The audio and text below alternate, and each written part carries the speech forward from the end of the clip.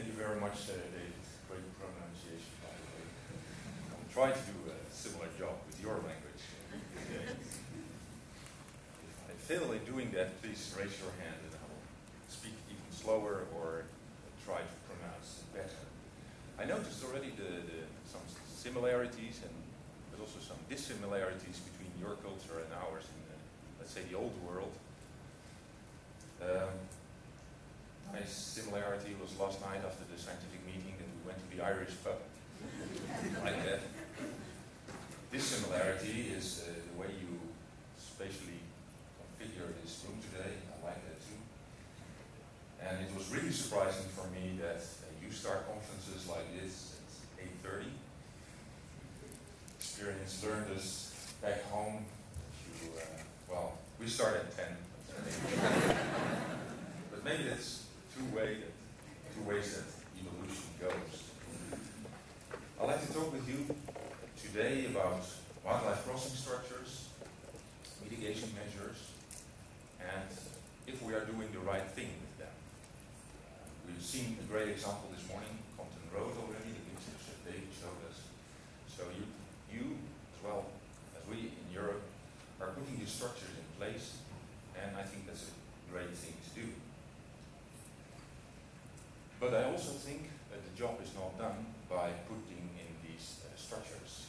Of course, we can be proud if we build structures like Compton Road overpasses or the ones we have in Holland. This is one example, in the south of the Netherlands.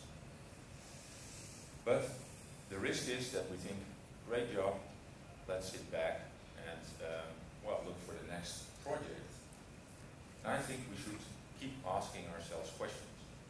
We should keep looking back at the things that we did and ask ourselves if all our assumptions, predictions we made beforehand, before we put these things in place, if they were correct, or maybe we need some adaptations, maybe we need some improvements.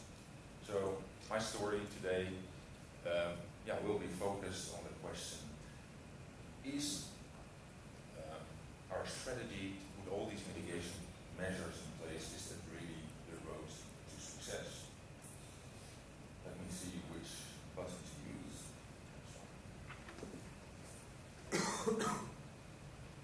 It's not a new story when I say roads over here, but also in Europe.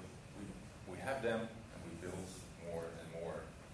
To show you the example of Holland, about 2.5% of the country is covered by roads.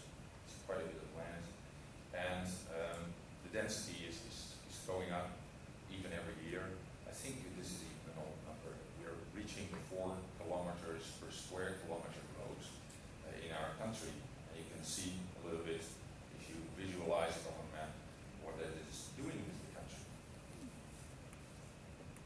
It is also not very difficult to understand that if we keep on building roads, same with railroads and canals, that we cause some problems for biodiversity, problems for nature. Barrier effect is obvious that if we keep building barriers, if we keep building roads, and we don't take any measures to take the barrier effect out, we will have situations like this. Wildlife mortality, even more obvious. If you drive through the landscape, everybody knows dead animals on the road. It's a problem. It's a problem for the animal, but sometimes it's also a problem for humans. In this case, you see a dead hedgehog on the road, and a map of Holland with the results of a monitoring study from 2000, where all the hedgehogs were registered, where they were found. And the estimation in Holland is that 100 to 300,000 hedgehogs are killed every year on Dutch highways. It's quite a lot. But like I said, it's not only an animal welfare problem or a population viability problem. Sometimes it's also a traffic safety problem.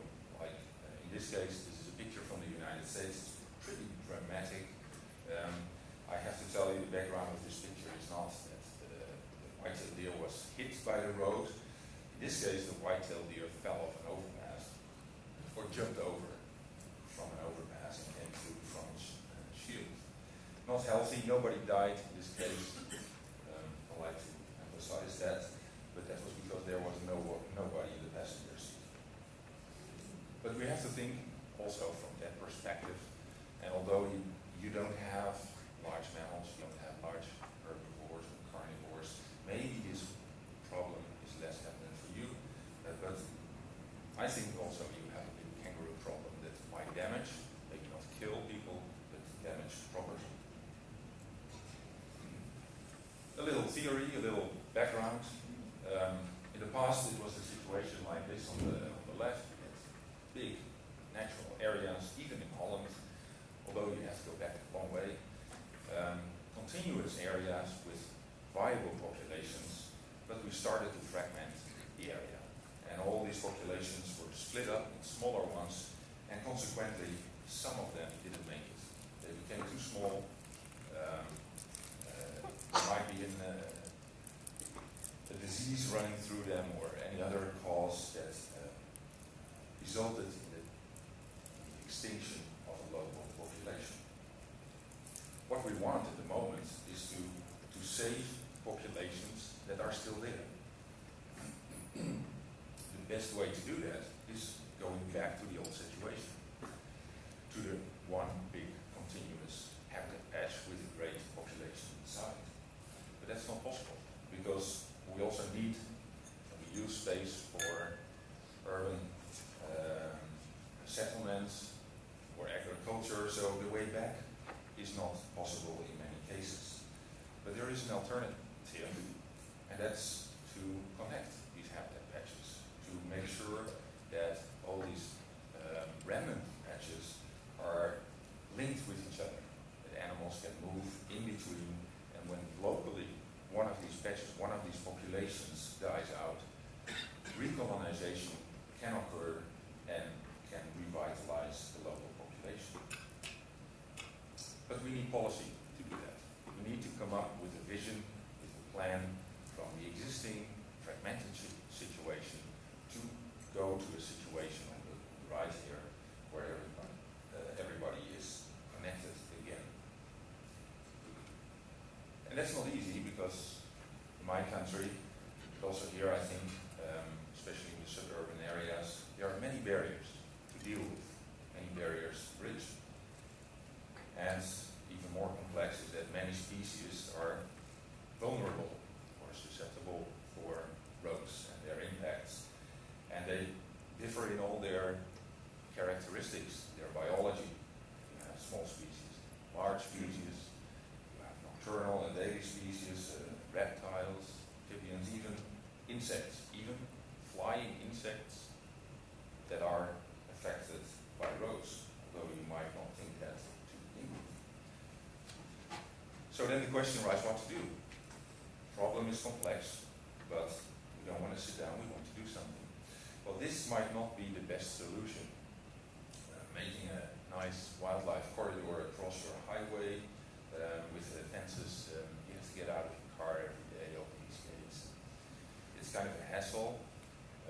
I don't know about your traffic intensity here. We have roads easily reach 125,000 vehicles a day.